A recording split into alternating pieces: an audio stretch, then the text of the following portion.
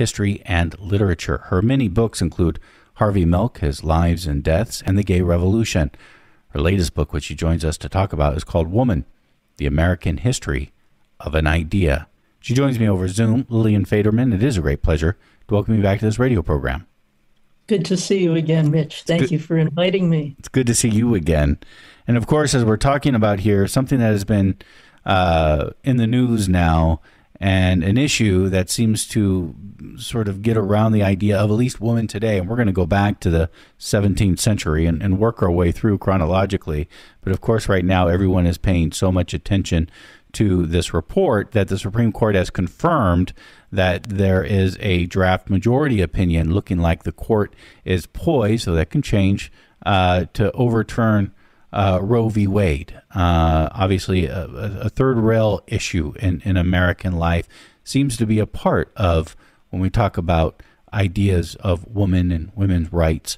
How do you see abortion when you think of woman as an American idea, the title of your book? I'm still hoping against hope that this draft will not be what the Supreme Court finally concludes.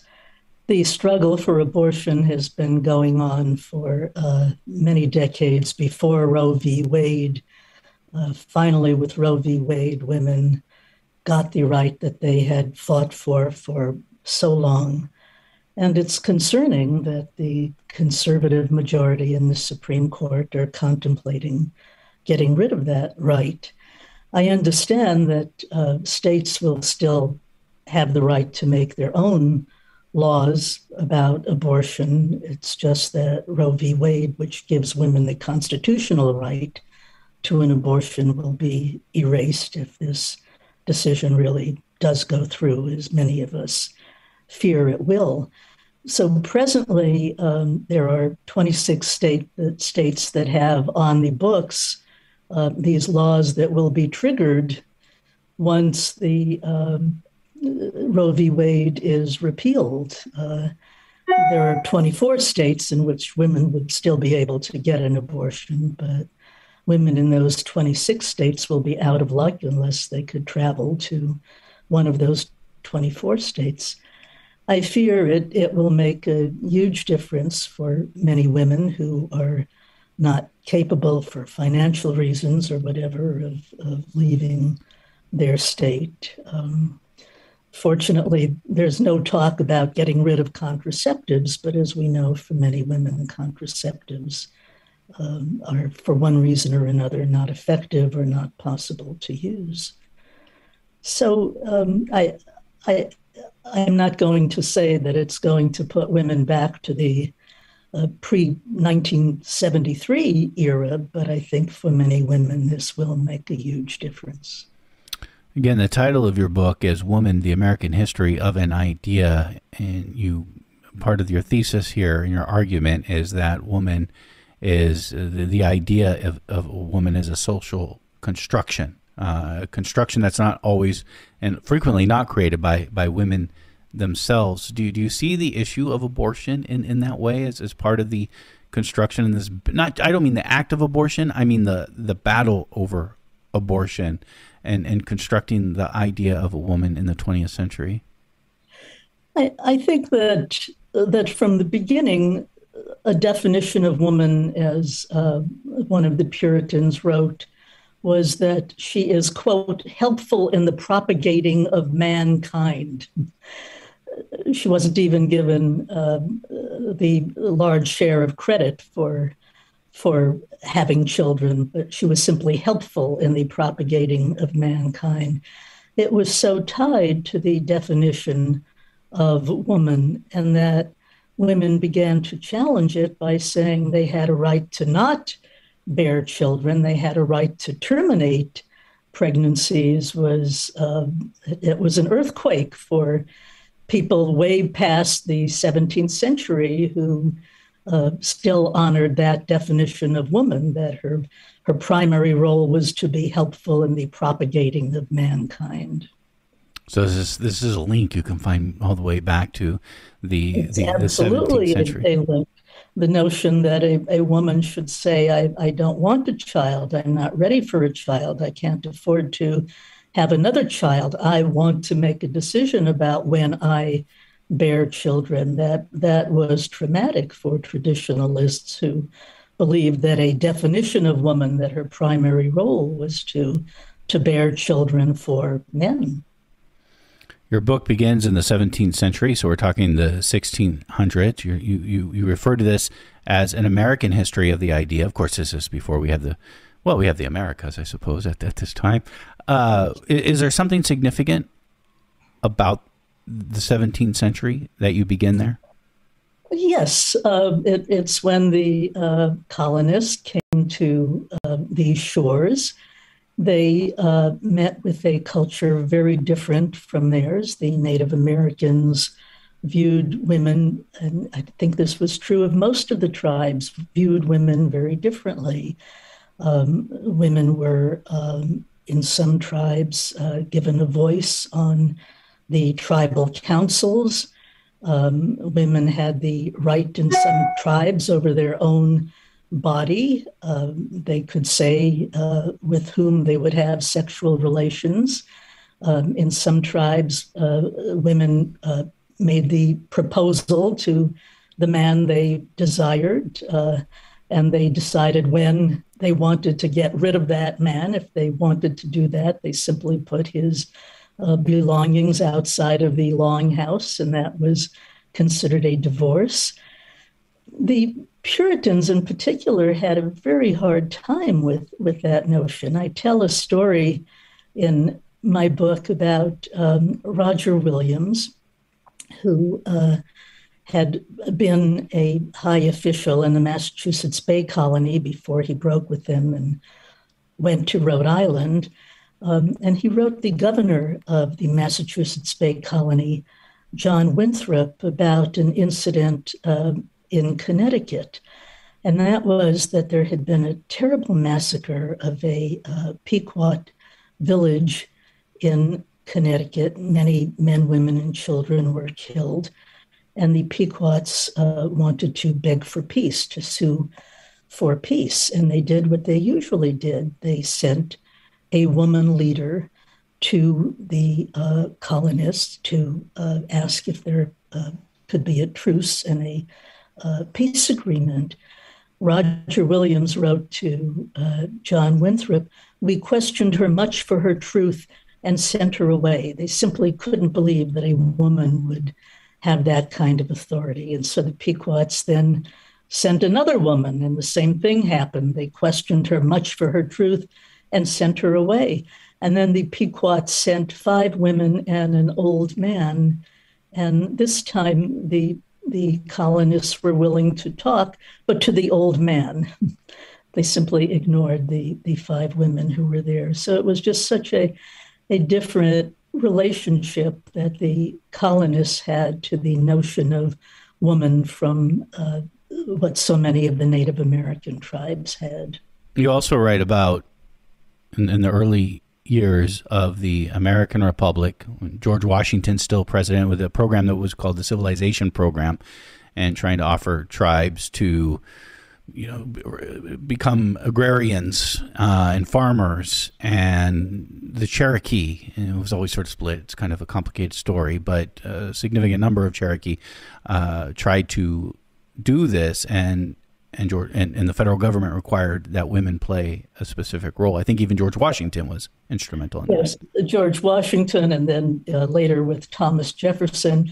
But the story is that the George Washington called together the men of the Cherokee Tribal Council and told them that their women must learn to spin and weave, just as the white women did. The reason for that, of course, was that the Cherokee men, as was true with many of the Indian tribes, their job was to hunt and to trap and to roam the lands that obviously the new nation of founding fathers thought should be reserved for settlement for white people.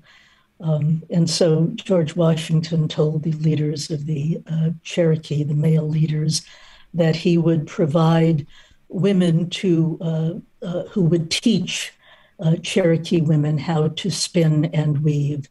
And even decades later, that notion continued into during Jefferson's time as well. There was a movement to get Indian women to be domesticated, to do jobs around the house just as white women did, so that Indian men could take over the agrarian tasks that Indian women had done before.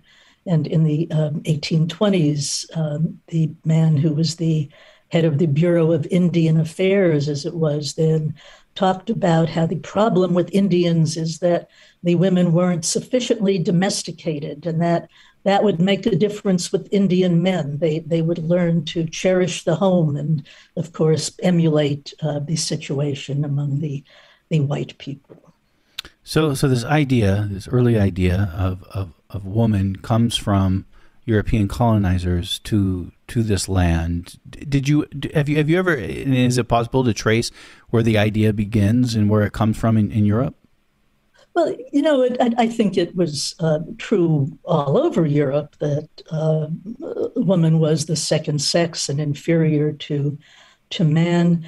But I think that once the Europeans came to this continent and thought they were settling the New World, and particularly in the New England continents, facing what they saw as a howling wilderness, and what they saw as these strange people, that is, these Native Americans who were already here, they became even more set on asserting masculinity, asserting muscle values, and even more set on making sure that women remained woman, that woman remained chaste and modest and obedience, and gave, as one of the colonists said, subjection to her husband, and that she not be, as another colonist said, a rash rambler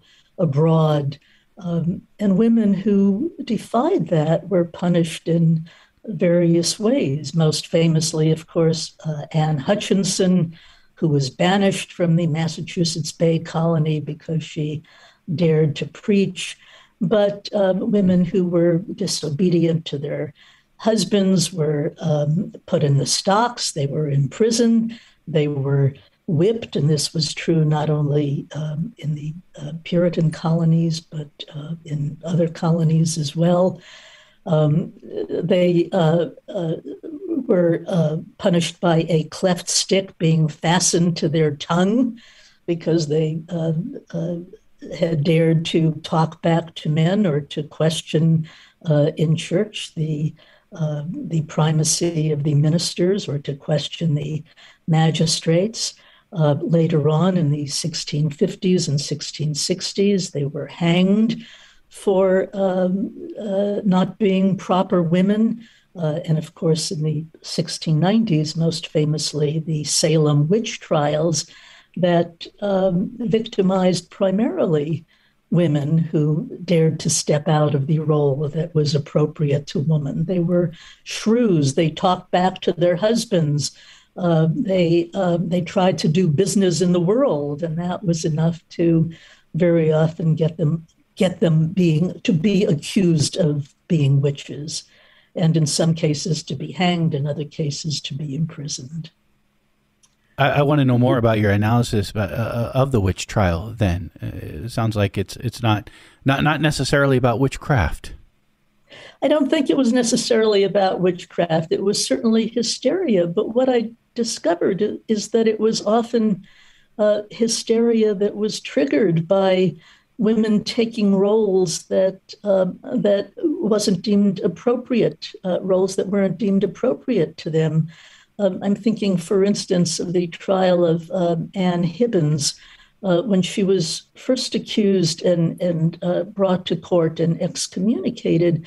Her husband was still alive, and he could protect her a little bit, but she was accused of being a shrew. She was very upset because she dealt with some carpenters that she thought cheated her, and she insulted them. She fought back. She said that this is robbery, and she was a rash rambler abroad, and that she even went to a neighboring town where the carpenters had worked, and she said that they cheat you too. All of this was inappropriate for a woman. When her husband died, he was no longer there to protect her, and she was accused of then not only being a shrew, but also of casting spells on people. And ultimately, she was one of the first women to be hanged. Other women who were accused of witchcraft had businesses. They were merchants. There was one who made butter and sold it to sailors, men who were going out on ships. She was accused of casting a spell on them through her butter. It was unusual for a woman to be a merchant, for a woman to do business. And so she too was accused of being a witch because she had overstepped the boundaries of woman. I found one case in particular very interesting of a woman who was accused of witchcraft. Her husband came to her defense and said, "She has borne me 12 children, and she has been a fine wife and mother, and I beg you to release her." And she was released because her husband said that she did what a woman was supposed to be. She was a fine wife and a mother of 12 children, the bearer of 12 children. So I think, yes, the accusations of witchcraft were often very much related to the idea of woman stepping out of the role that was deemed appropriate for her as woman. So this is in part a history of, quote unquote, knowing your place. I was going to say imposed by men, but also, and you write about this, imposed by women too. Yes, but I just want to say a few more words about it. Was a history of knowing your place. So in the 17th century, women were accused of being sinful by stepping out of their role as women. In the 18th century, they were accused of being unnatural by stepping out of their role as women. In the 19th century, they were accused of being manly or strong-minded or Amazonian. Amazonian was an accusation in the 18th century too, and it was not a compliment.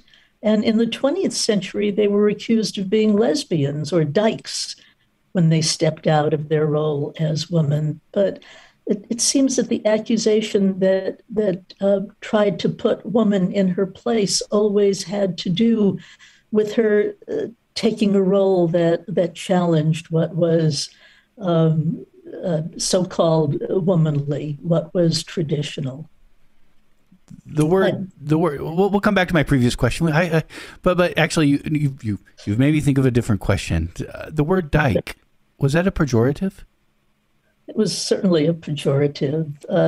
There's been a lot of discussion among linguists where it came from, and perhaps initially it might not have been a pejorative term. There was a phrase, all dyked out, which meant very fancy men's clothes. So maybe it came from there initially in the early 20th century.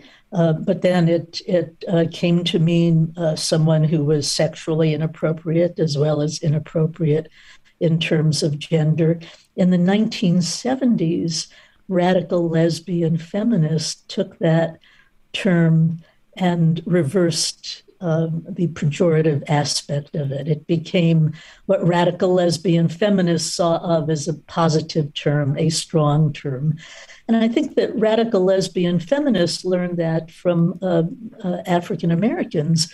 Black used to be a pejorative term, and African Americans claimed that term as positive and strong in the 1960s. And I think that lesbians learned that about the term dyke, just as LGBTQ people learned that about the term queer in the 1990s. It was a term meant to insult LGBTQ people. LGBTQ, of course, was not a term in the 1990s. And people who would now identify in that category began to call themselves queer as a matter of reclaiming that term. And again, getting to this idea of know your place, and you talked about the evolution of that earlier, and I originally was going to say, well, it's something that's been imposed by men, but you write about this, it's also been historically imposed by women too. Yes, I think that women have often been complicit in the idea of woman as it was first defined in the 17th century and continued to be defined in the 18th and 19th and even in the 20th century. And sometimes, again, as we will hopefully talk about later on, was so interesting to me to discover that there was a huge anti-suffrage movement, anti-woman suffrage movement beginning in the 19th century, and women were very active in that anti-woman suffrage movement. They made statements such as, we don't want to trouble ourselves with politics. We don't want to have to study political questions. We leave that to our husbands and our brothers and our fathers. And when they vote, they keep us in mind. They vote for us too. Women don't need the vote. Keep women in the protected home, they said. And of course, the same thing was true even into the 20th century, in the 1970s with the Equal Rights Amendment and Phyllis Schlafly and the Eagle Forum. They made the same kind of argument. Women don't want equal rights. We already have special privileges. We have our protected homes and we want to stay in the protected home. We don't want to compete with men in the world. So yes, I think it's true that women have often been complicit in maintaining this notion of woman as it was first defined for white women in the 17th century. Were the anti-suffragettes, were they powerful? Were they a powerful force against the suffragettes? You know, there were chapters of various anti-women's suffrage movements all over the United States, and they didn't give up. Even as late as 1919 and 1920, when the amendment was ratified, they were still talking about how this is terrible for women. Women should not have to worry about the vote. They shouldn't have to worry about political decisions. They should have to worry only about their home and their children and their husbands. And so, yes, the anti-suffrage movement, women's suffrage movement continued even when it was clear that women were going to get the vote. This is Letters and Politics, and we are in conversation with Lillian Faderman. Lillian Faderman's Professor Emerita at California State University, Fresno, and she is the author of many books. Her latest that we are in conversation about is called Woman, the American History of an Idea. Lillian Faderman, as we've talked about how this is in part a history of men and women trying to put women in, quote unquote, in their place, it's also obviously a history of women who refuse to be put in their place. And as you were talking about the anti-suffragettes there, it reminded me, as you also write about, when there is progress in this history that you tell for women, but it's not a linear progress. You can go forward and you can go backwards, just as you were talking about how the anti-suffragettes, even after the equal voting right, the voting rights, the women's suffrage voting rights was enshrined in the Constitution, they kept fighting afterwards. And it's kind of what we're seeing even today with Roe v. Wade. We opened up our phone lines on one of our recent shows after the news came out about the Supreme Court draft of overturning Roe v. Wade. And a young woman called in and she said, I always thought this would be something that would be legal. This was something that we wouldn't really have to worry about, that this is so sacrosanct. And I felt that way too, like, oh no, overturning Roe v. Wade wouldn't be one of those things that could happen. But again, as part of this sort of history that you tell, progress is not always linear. It goes forward, but it also goes back after it goes forward. Yes, and I think that that's been true throughout our history as the United States. But I'm particularly interested in tracing how it happened in the 20th century, just consistently throughout the 20th century. So in the 1920s, many women were in the workforce. About a third of college students were women. And then the Depression happened, and women were urged again back into the home. And they were told that women's place was in the home, and true women should not want to take jobs away from men who had families to support. And in 1940, 41, the war happened. And again, it was a seesaw. Women were told that, of course, they had to get out there into the workforce. Of course, they had to help in the war effort by working in factories. And of course, they were welcomed into various military branches to free up men to fight in combat. There was the famous Rosie the Riveter image, obviously. And the war was over. And again, the seesaw, women were urged back into the home. And that was the era of what Betty Friedan has famously called the feminine mystique, where women were told that true women did not want to be in the workforce, did not want to be independent. All they wanted was to be wives and mothers. And then the feminist movement happened, and women fought hard to get women into the workforce and to increase women's independence in various ways. But in the 1980s, there was again a retreat to the home. And I think it was because of what Arlie Hochschild, the sociologist, has called the second shift. That is, men saw it as women's jobs, their wives' jobs, to certainly it was okay if they went out and made money, but they also had to come home, do the housework, take responsibility for the children. They were doing the second shift. And as Arlie Hochschild observed, men's contribution to the house was to walk the dog and fix the car. And we got over that. Again, women went back into the workforce, but I think they were very troubled by the fact that it was so difficult to arrange for childcare. And even at the beginning of this millennium, there was again a movement called the opt-out revolution to send women back to the home, and many women were complicit. There was, for instance, a fascinating article in the New York Times in which the journalist interviewed several women who were members of a women's book group, all of them ex-lawyers, all of them with fancy degrees from Harvard and Yale and Princeton, who had opted out. They returned to the home.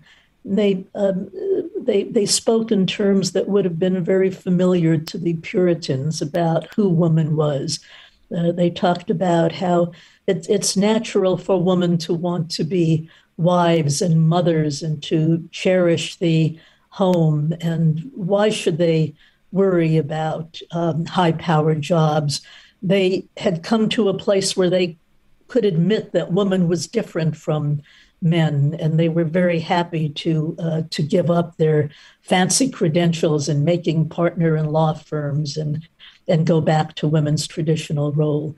And then the man session happened in 2008, and their husbands were losing jobs. In the 2008 man session, it was predominantly men who lost their jobs, jobs in construction, jobs in investment, jobs that were dominated by men. Women had to go back into the workforce, and they did, many of them gladly. By 2019, women's participation in the workforce was just about equal to men's participation in the workforce. Salaries were rising for women in all socioeconomic levels. Women with college degrees were making something like 92% of what men made. That was incredible considering where we had come from. And then COVID happened. Yeah. And again, women not only lost their jobs disproportionately, particularly working class women who were in jobs like hospitality, but also middle class women lost their jobs disproportionately, or if they could work from home, if they could telecommute, they were still in trouble because they had disproportionate responsibility for the children because they couldn't rely on daycare. Daycare centers were closed, of course, for a period of time because of COVID. So it's been a seesaw. It looks now as though women have gone back to the progress they were making on all socioeconomic levels. But of course, that can't be relied on. Something may happen yet again to send women back to where they were in earlier decades. And what may happen to Roe v. Wade. And right now it looks as though that's a pretty sure bet. It will be repealed by the Supreme Court. That's an indication that, yes, we're still on a seesaw. Do these backlashes, I don't know if that's the appropriate term or not, but when you're talking about the 80s, that's what I was thinking. It's like, oh, yeah, it's another backlash in the 80s, and to the progress that's always been made. And I think we see that in a lot of social movements. When there's progress made, there inevitably comes a backlash afterwards. But does that backlash also cause another backlash against it? Because I do suspect that if the Supreme Court is to move forward, and maybe there's other examples, different examples in history here, if the Supreme Court does go forward to overturn Roe v. Wade, that would actually be a galvanizing force as well in the women's movement. I think you're absolutely right. It seems that it's been consistently, certainly throughout the 20th century and even into our century, it's been consistently 2 steps forward, 1 step back, but that 2 steps forward, they've put us ahead. And I think there certainly will be a huge reaction on the part of American women if Roe v. Wade is indeed overturned. How about in the past? Did you see, after the backlash to women's progress, a struggle that was then born out of that? Yes, and the most notable example, of course, is the birth of the second wave of the feminist movement, fighting against the feminine mystique that overtook America right after World War II. So, yeah, I think the backlash of the feminine mystique, sending Rosie the Riveter and her sisters back home, finally caused another backlash of the powerful second wave of the feminist movement. In your survey of this long history, several hundred years, going back to the 17th century, is there a period of time that you could look at and say this might have been the biggest rupture that had occurred? The biggest rupture in the sense from the status quo, from how things were before? No, I think there are a number of incidents that ruptured the status quo. One that I found so fascinating was perhaps one of the first social forces that ruptured the status quo. So United States was established as a country. And of course, men had to go about building the new country, and the job was left to the men or assigned to the men. Women were to make homes for the men while they troubled their head with building the new country.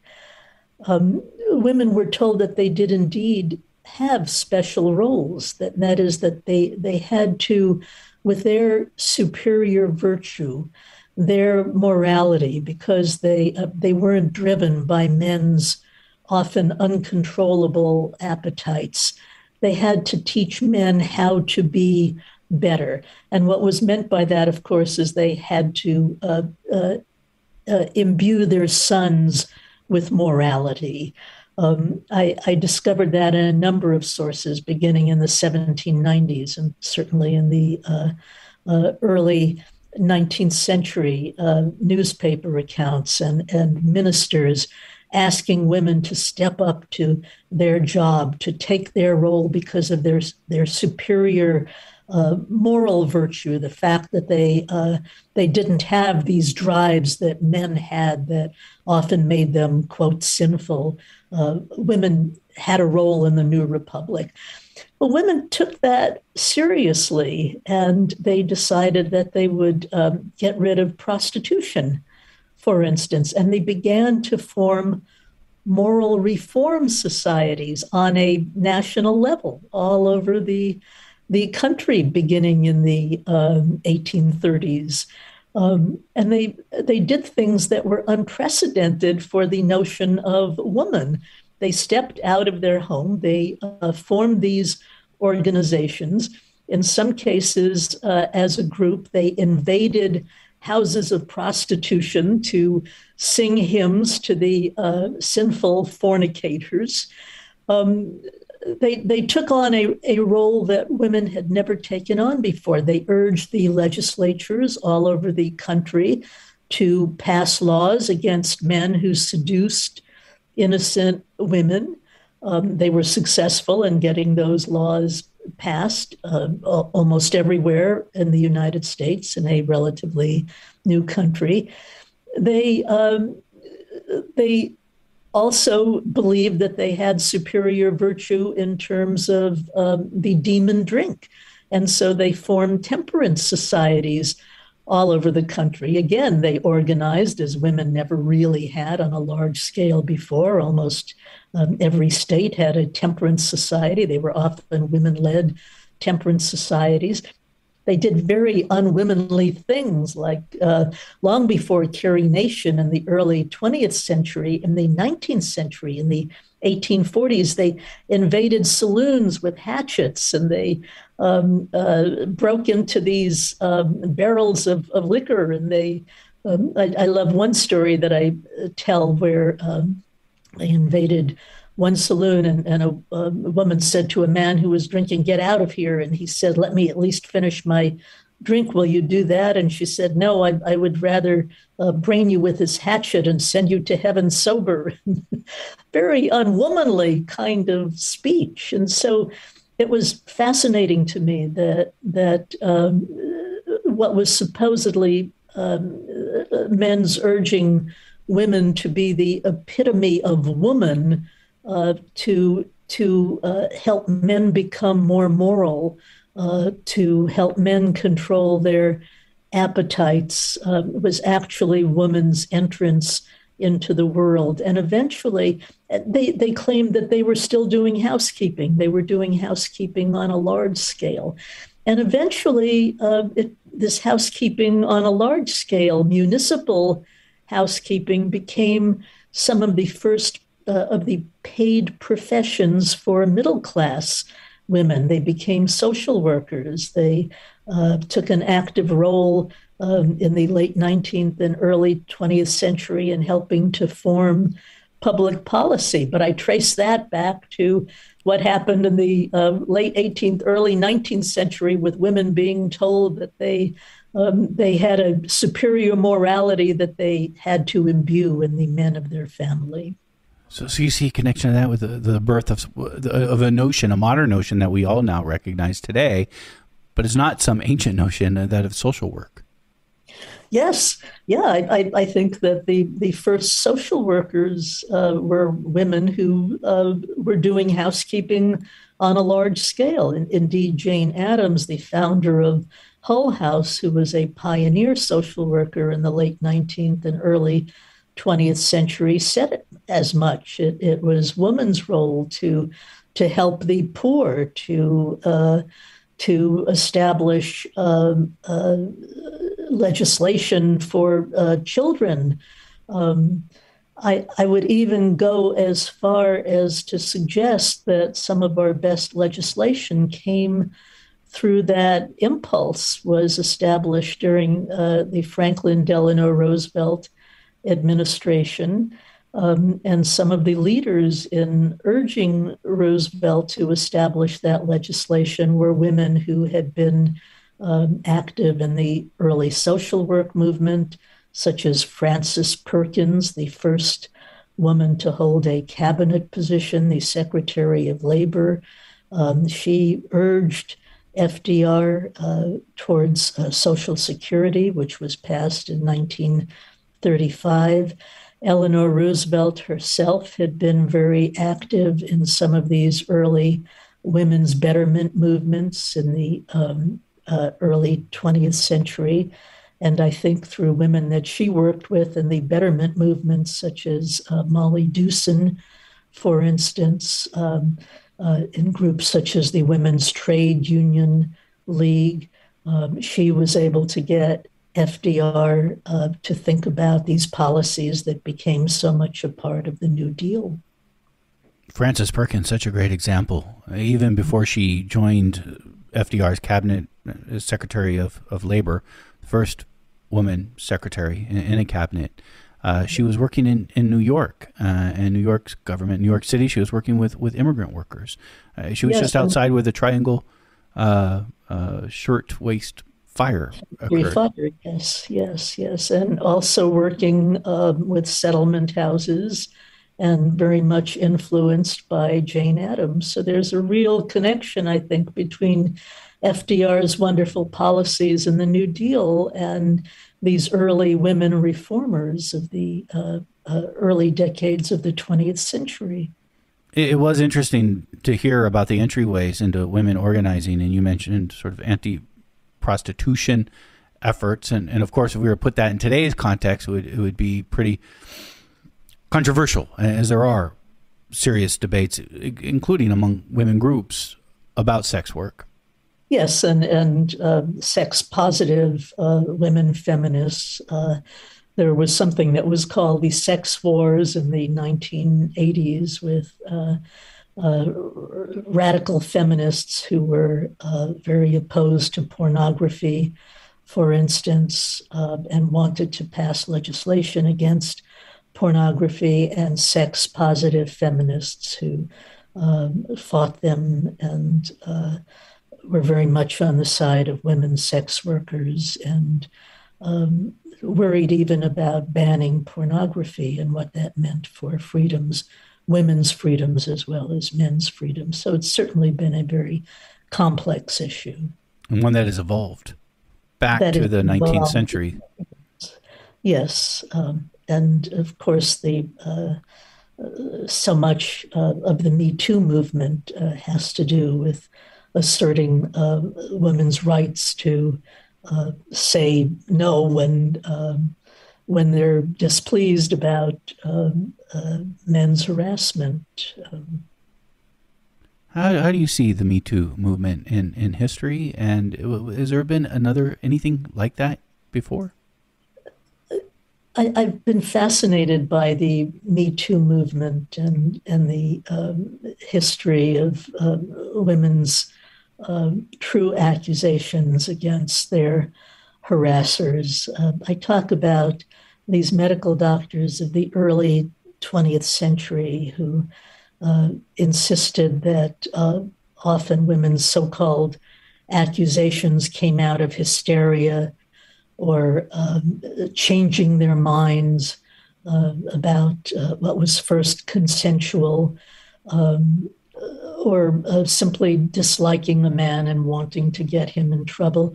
Medical doctors seldom would not believe women who accused men.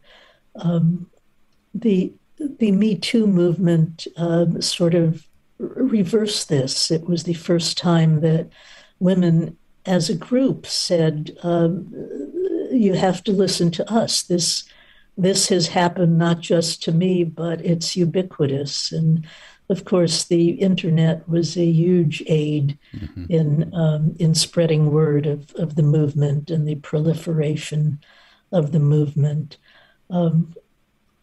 I love it that in 2017 we had the largest one-day demonstration ever against the harasser in chief.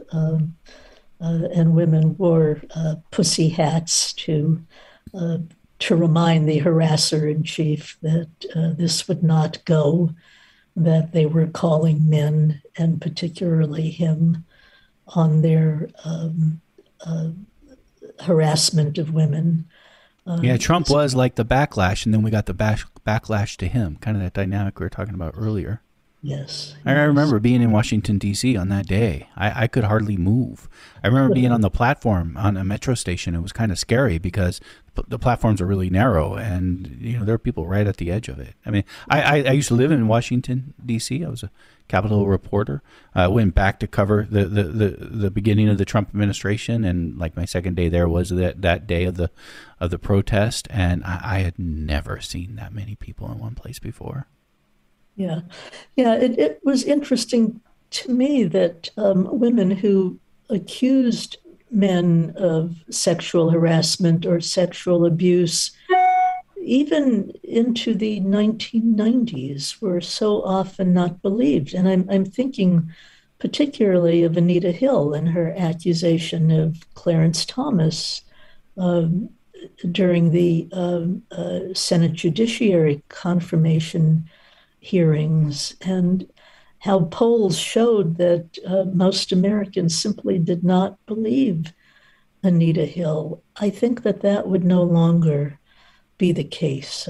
I think that because of the Me Too movement, America realizes how ubiquitous sexual harassment is, and Anita Hill's story would have been considered much more plausible than it was in the 1990s.